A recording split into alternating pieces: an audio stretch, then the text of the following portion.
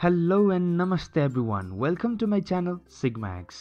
म विवेक र आज हामी लेन्स मेकर फर्मुला सँग रिलेटेड न्यूमेरिकल प्रब्लम्सहरु कसरी सल्भ गर्ने भन्ने कुरा सिक्न जाँदै छौं. An object is placed at a distance of 100 cm from a double convex lens, which forms a real image at a distance of 20 cm. The radii of the curvature of the lens surfaces are 25 cm and 12.5 cm respectively. Calculate the refractive index of the material of the lens.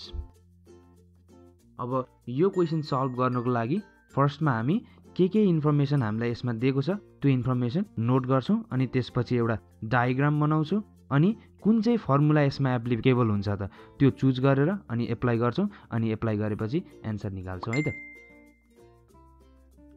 An object is placed at a distance of 100 cm from a double convex lens भनेको छ. भनेपछि लेन्सको type कस्तो छ double convex lens and the distance between object and lens is 100 cm. Therefore object distance is equals to 100 cm, which forms a real image at a distance of 20 cm.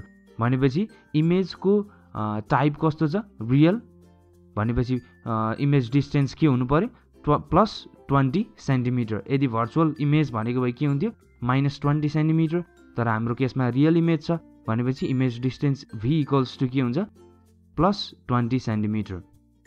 The radii of curvature of the lens surfaces are 25 cm and 12.5 cm. अब radius of curvature को sign के लिने त positive लिने कि negative लिने कसरी थाहा पाउने त त्यो फर्स्टमा हामी सिक्छौं है त.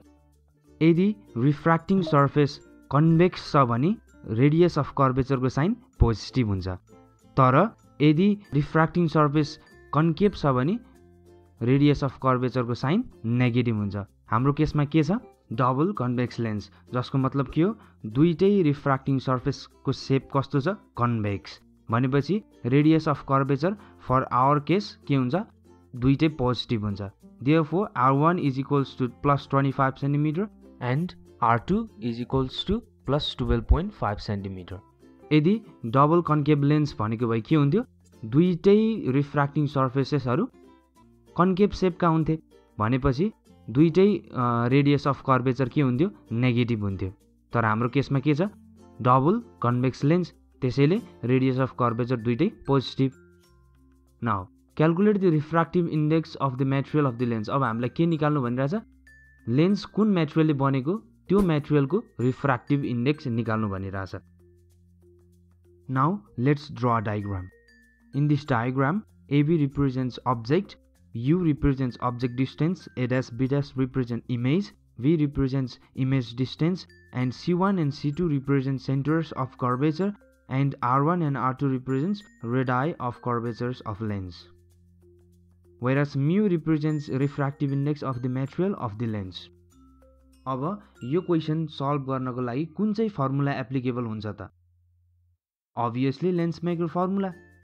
लेन्स मेकर फर्मुला भने के हो it is a mathematical relationship between focal length of a lens, radii of curvature of its two surfaces, and refractive index of its material. Mathematically it can be written as 1 by f is equals to mu minus 1 times 1 by r1 plus 1 by r2. अब हामीलाई यो क्वेशनमा के को value दिएको छ त r1 को value दिएको छ r2 को भ्यालु दिएको छ तर म्यू र f को भ्यालु त दिएको छैन. अब f को भ्यालु निकाल्नको लागि केही अरु क्वान्टिटिजहरु त दिएको छ नि हामीलाई जस्तै u र v that is object distance and image distance. अब f u अनि v that is focal length object distance र इमेज डिस्टेन्स को रिलेसन देखाउने फर्मुला कुन छ हामीलाई थाहा छ lens formula which is 1 by f is equals to 1 by u plus 1 by v.